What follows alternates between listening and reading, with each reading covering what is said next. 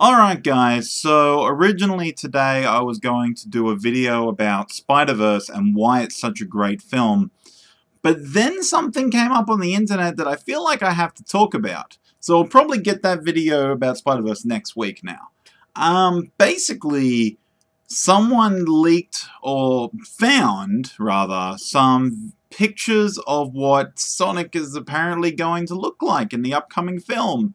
And they're, not great. I need to preface this video by saying that none of this is actually official, so all of it should be taken with a grain of salt. But these images were apparently discovered as part of a marketing style guide on the website of HC Associates, who do work on branding and packaging for various entertainment companies such as Disney and EA and others like that. The thing that makes me feel it may actually be legit is that there's a lot of typical marketing information that fakers wouldn't often think to include. So let's take a look at it. Oh dear.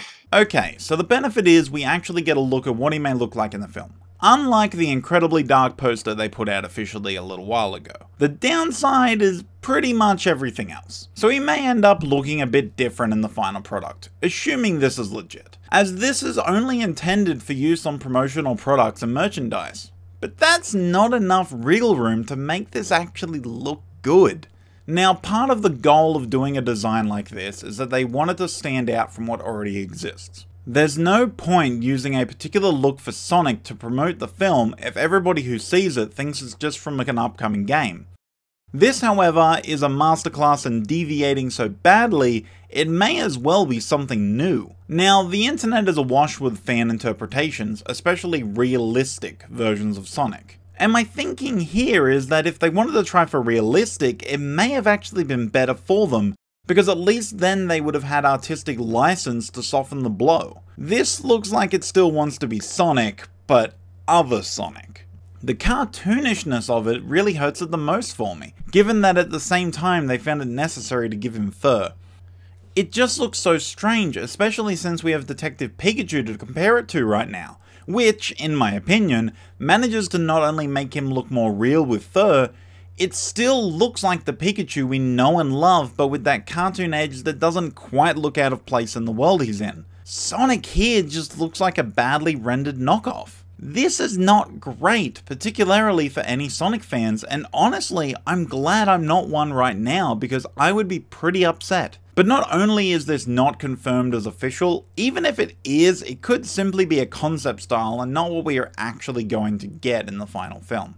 I would also like to call attention to this one particular piece of the style guide describing Sonic's personality. Now, I may not be an expert on Sonic, but I'm not sure I've ever heard anyone tell me that one of his main traits is how lickable he is. Although now I kind of expect the internet to prove that Sonic is the most lickable character to ever exist. Alright guys, so let us know in the comments below what you think of this new look for Sonic, and if you don't like it as much as I didn't, how about you send a little like our way and subscribe to the channel. You can find all sorts of awesome stuff and cool new videos and whatever, and keep track of when this sort of stuff comes out. I'm going to try and talk about it essentially. Alright, thanks guys, and you guys look after yourselves. I'm going to go find, when I get there, I'm going to drop off my, holy shit, fuck! Oh, yep, okay, still got my fuel. Still got my fuel, still there. Oh fuck, I don't know what happened there, and I can't turn my head that far apparently to have a look behind me, but it looked safe in the mirror, so I think I'm good.